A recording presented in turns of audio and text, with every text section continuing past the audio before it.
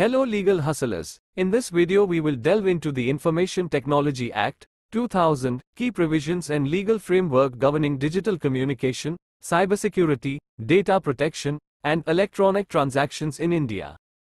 Introduction. The Information Technology Act, 2000 is an Indian legislation that governs electronic transactions and cybersecurity. It was enacted to provide legal recognition to electronic records and facilitates e-commerce in the country.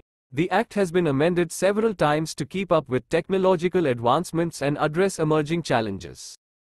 Objectives. The primary objective of the Information Technology Act, 2000 is to provide legal infrastructure for e-commerce and electronic governance. It aims to promote secure electronic transactions and protect the interests of consumers. The Act also seeks to prevent cybercrimes, address data protection concerns, and establish a framework for electronic signatures and digital certificates.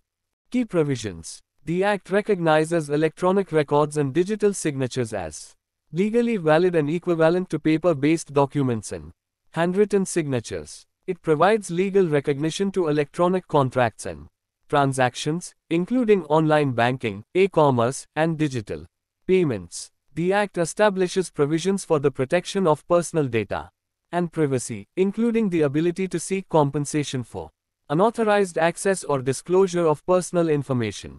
Cybercrime Offenses. The Information Technology Act, 2000 defines various cybercrime offenses such as unauthorized access, computer trespass, and hacking. It criminalizes the dissemination of obscene content, child pornography, and cyberstalking. The Act also addresses offenses related to cyberterrorism, identity theft, and fraud.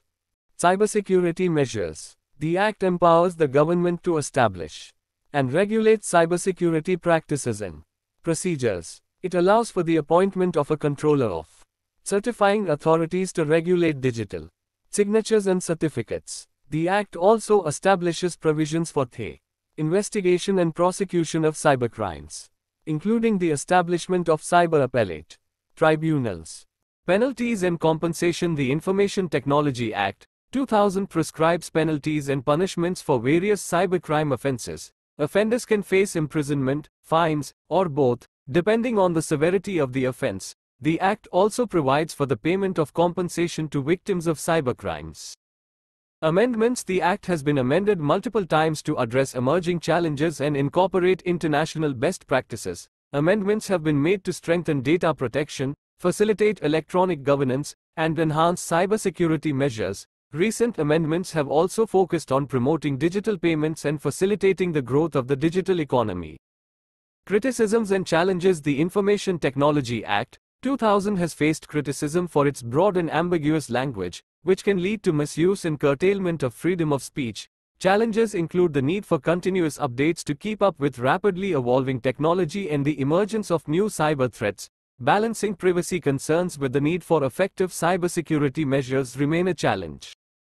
Impact and importance. The Information Technology Act, 2000 has played a crucial role in promoting e-commerce and digital transactions in India. It has provided legal recognition and protection to electronic records, contracts, and transactions, boosting consumer confidence. The Act has also helped in combating cybercrimes and ensuring a safer digital environment for individuals and businesses.